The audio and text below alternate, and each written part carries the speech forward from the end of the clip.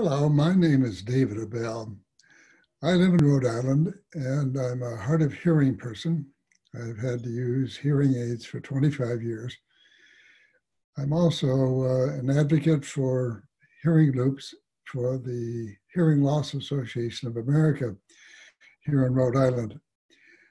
I'm a former member of the Commission for Deaf and Hard of Hearing in Rhode Island, and I maintain a list of those hearing loops in the state.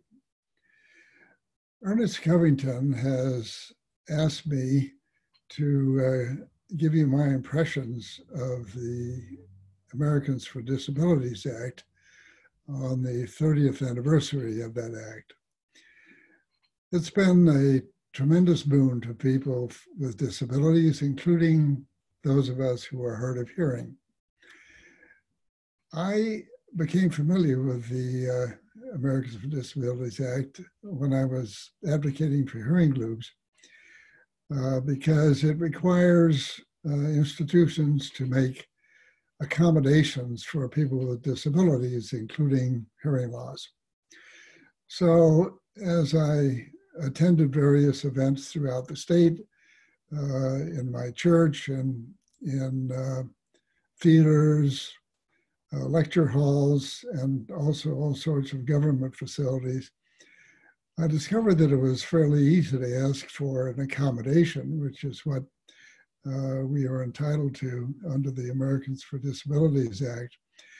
And generally, most places were familiar with it. So I began to ask and receive that accommodation in the form of headsets and hearing assistive equipment so that I could hear better. And it was also helpful to me in advocating for hearing loops because I was able to extract a portion of the regulations put out by the Department of Justice in 2012 and handed that to several places that weren't interested in hearing loops. And in several cases, they paid attention, and some hearing loops have been installed as a result. So the act has been very helpful, and I hope that it continues.